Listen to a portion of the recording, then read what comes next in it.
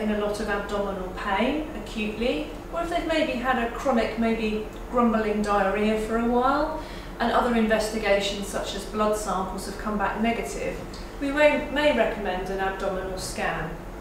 The first thing we do is we clip the hair on the tummy. And we put on some jelly. With the ultrasound, we can see inside the abdomen and we can visualise the abdominal organs. So we start at the front. This is Bessie's diaphragm. We can't see into the lungs with the ultrasound unless they're full of fluid. Her heart is sitting just in front of the diaphragm. Just behind it, this sail shape is her liver. We fan through the liver to check for any lumps and bumps. Sitting just behind the liver, this is her stomach. We're seeing a bit of gas shadowing, which is normal for the stomach. Then we come back.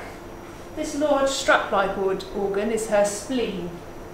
We scan through the spleen, again looking for any lumps and bumps. This is a loop of bowel, which has a lot of gas in. So that's probably her large bowel, which does a loop through the intestines. This more stripy area is small bowel. We're looking for any thickening. You can see it looks nice and stripy, which we call wall definition. So there's very good wall definition. This is Bessie's bladder. Again, it has a nice thin wall and it's full of nice black urine. So then we look at the kidney and we're looking to see the cortex and this black inner medulla, that there's a nice difference between the two, that they don't look mottled.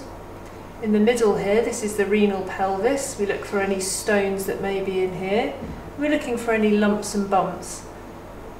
So here we can see blood coming from one of the larger blood vessels, moving into the kidney and spreading throughout the kidney.